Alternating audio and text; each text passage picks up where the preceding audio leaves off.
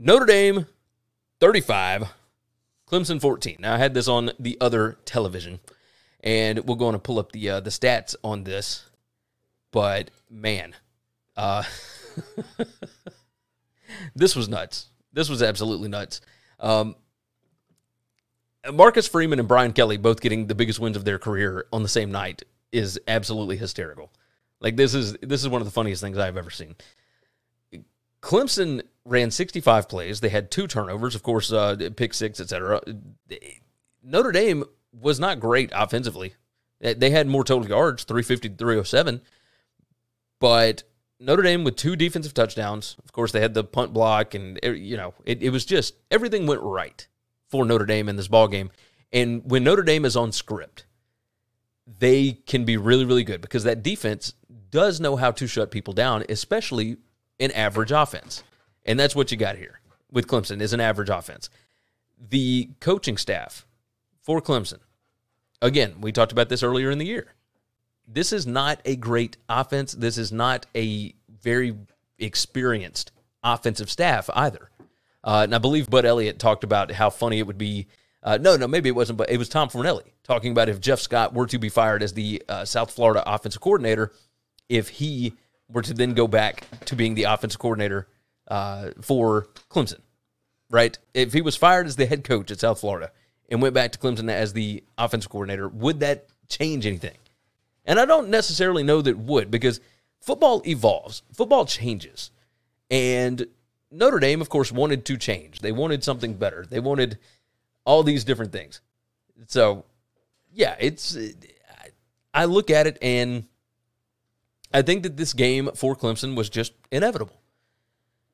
I did find it funny that, of course, last week, Dabo Swinney talked about the fact that Cade Klubnik came in and provided a spark, but DJ is the guy. And then, of course, this happens, and they go to Cade fairly quickly. Okay. I mean, what happened? What did we miss? What are we looking at on this?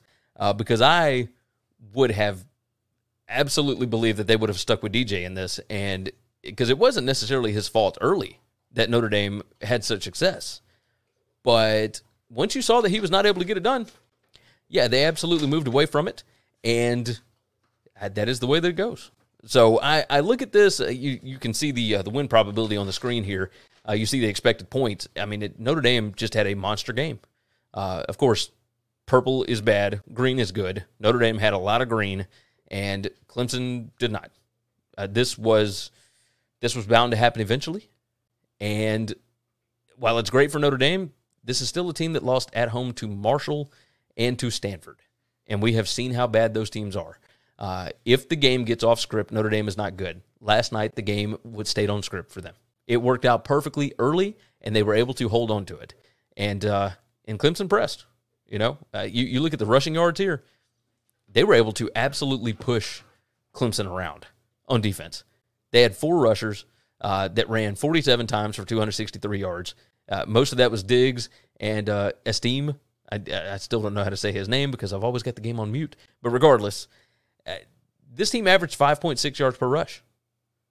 That's awesome. And Clemson got behind so early, they only ran the ball 25 times for 90 yards. It was 3.6 yards per rush. Will Shipley was okay, but he only ran the ball 12 times for 63 yards. Like, if you've got DJU in a spot where he is having to throw the ball 39 times, you're in trouble. You're absolutely in trouble.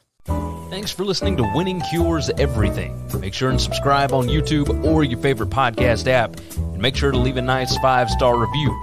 You can follow Gary on Twitter @GaryWCE, and the show is @Winning Cures. Be sure to check out the merch in our web store and share the show.